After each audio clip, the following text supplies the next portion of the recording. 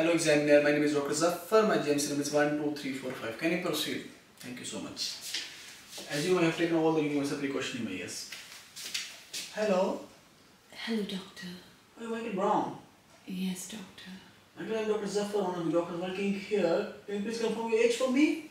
Doctor, I'm 40 years old. And Michael, you don't seem well. Please tell me what happened.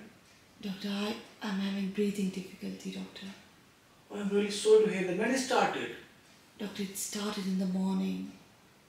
Alright, and is there anything specific happened before it started? Doctor, I was having fever since last night. Oh, alright. So have you monitored the fever? No, doctor. Have you tried anything for fever? I took paracetamol, but it didn't help. Alright, don't worry Michael, I'm here to help you. Just bear with me for a few minutes. So other than fever, do you have anything else? No, doctor. Do you have any cough?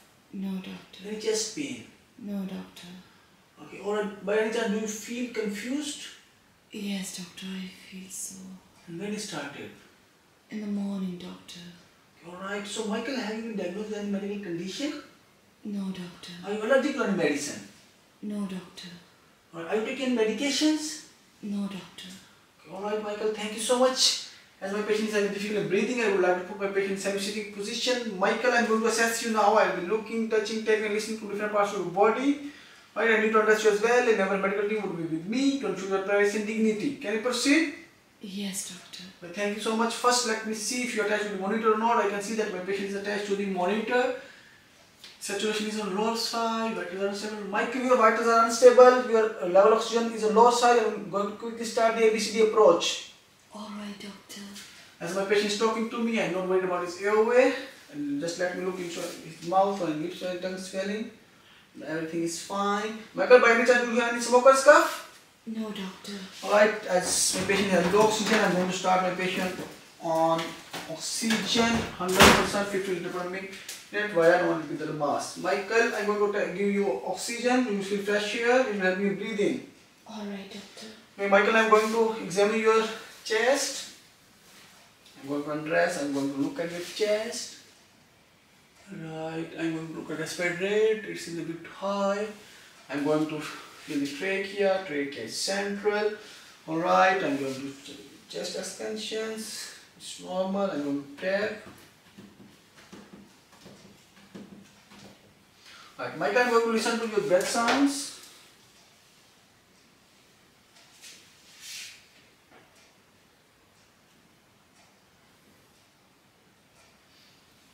I can hear some abnormal sounds on right side. Right, so I would like to order portable chest X-ray and ABGs. Michael, how are you feeling? I'm feeling better, doctor. Okay, Michael, that's great. I'm just going to assess you. Just bear with me. I'm going to pinch your finger. 1, 2, 3, 4, 5. Okay, I'm going to check your pulse. It's regular, but it's a bit on high side. I'm going to check your blood pressure. Okay, Michael, your blood pressure seems very low. So I am just going to examine your heart sounds.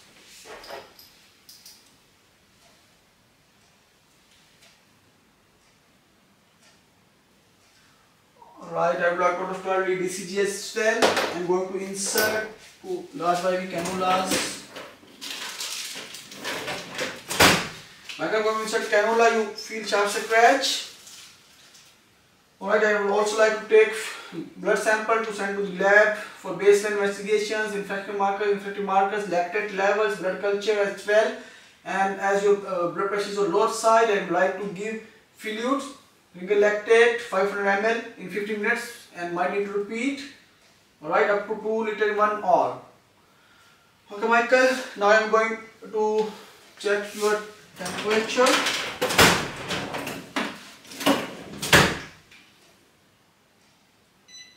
Oh, I can see that you have a high blood temperature, Michael. I am going to check your blood sugar levels. Blood sugar levels seem normal. I am going to look into your pupils. Shine light. Okay, seems normal. Michael, can you please move your right leg for me? Yes, doctor. Your left leg for me? Yes, doctor. Okay, my patient is alert and active on ABCDE scale as my patient has fever and also there was cracker and suspecting he's having pneumonia and that lead to sepsis. I'm going to give my patient 1 gram paracetamol and also starting him on antibiotics according to the hospital guidelines and local protocol. Okay, alright, so Michael, now I'm going to examine your tummy. Okay, alright, I think this seems fine. Okay, I'm going to examine your private area. Okay, alright, I'm going to put catheter to monitor the urine output. I'm going to examine your legs. It's normal, alright. Michael, how you are feeling? Doctor, I'm feeling a bit better. That's great, Michael. I'm glad that you're feeling better. I'm looking at the monitors, vitals are also getting better. Okay, Michael, so now I'm going to explain what actually happened. Alright, doctor. So you presented with difficulty in breathing and you told me that you had fever as well. Alright, so on my assessment, I'm suspecting that you are having sepsis because of pneumonia, that you have chest infection. So your saturation was on lower side on initial assessment. I have given you some oxygen, BP was also low. I have started you on some fluids as well. I have sent some blood samples as well, lactate levels, blood culture levels as well. I have inserted catheter as well. I have given you some antibiotics and paracetamol for fever as well.